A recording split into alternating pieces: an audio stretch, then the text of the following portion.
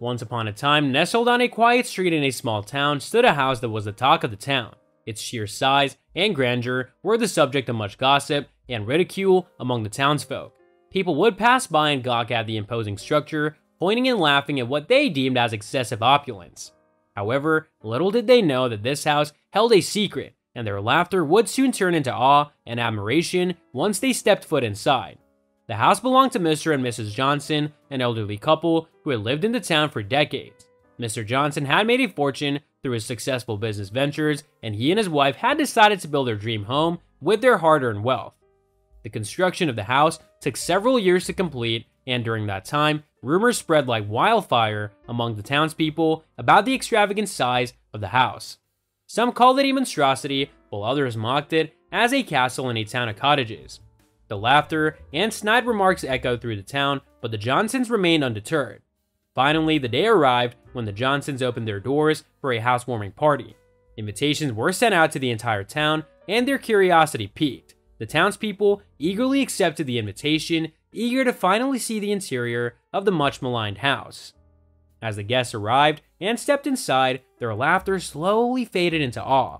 The interior of the house was a sight to behold. The Johnsons had spared no expense in designing a home that was not only spacious, but also tastefully decorated. The rooms were adorned with elegant furniture, intricate chandeliers hung from the ceilings, and the walls were adorned with exquisite art. The expansive living room was a vision of luxury, with plush sofas and a grand piano that beckoned to be played. The dining room was fit for royalty, with a long table that could comfortably seat a dozen guests and a crystal chandelier that cast a warm glow over the room. As the guests explored the house further, they were amazed by the attention to detail and the meticulous craftsmanship that had gone into every nook and cranny. The library was a book lover's paradise, with walls lined from floor to ceiling, with shelves filled with leather-bound volumes. The kitchen was a chef's dream, with state-of-the-art appliances and a spacious island that could easily accommodate a team of sous chefs. The bedrooms were luxurious sanctuaries with plush beds, walk-in closets, and ensuite bathrooms that boasted marble countertops and jacuzzi tubs. The Johnsons, who had been silently observing the reactions of their guests, couldn't contain their joy as they witnessed the transformation of laughter into amazement. They took their guests on a tour of the house, sharing stories of the inspiration behind each design choice and the memories they had already made in their new home. The townspeople were captivated by the Johnsons' warmth and hospitality, and they were humbled by the couple's generosity in opening their home to the entire town. As the evening progressed, the mood in the house shifted from curiosity to camaraderie. The guests mingled with each other, enjoying the lavish spread of food and drink that the Johnsons had laid out. Laughter and conversation filled the air, and the once mocked house had become the epicenter of a joyous celebration. The townspeople realized that the Johnsons' home was not just a physical structure, but a labor of love that represented their years of hard work, dedication, and a deep appreciation for the finer things in life. As the night came to an end, the townspeople bid farewell to the Johnsons with gratitude and admiration. They left the house with hearts full of newfound respect for the couple and their home. The laughter that had once echoed through the town had been replaced with admiration and appreciation for the Johnsons' vision and taste. In the days that followed, the story of the Johnsons' house spread beyond the small town. News of the breathtaking interior and the Johnsons' generosity in hosting the townspeople spread like wildfire, garnering attention from neighboring towns and even the media. The once mocked house was now the talk of the region, and people from far and wide were curious to see it for themselves. The Johnsons graciously welcomed visitors to their homes, giving guided tours and sharing the stories behind the design choices and the memories they had created within those walls.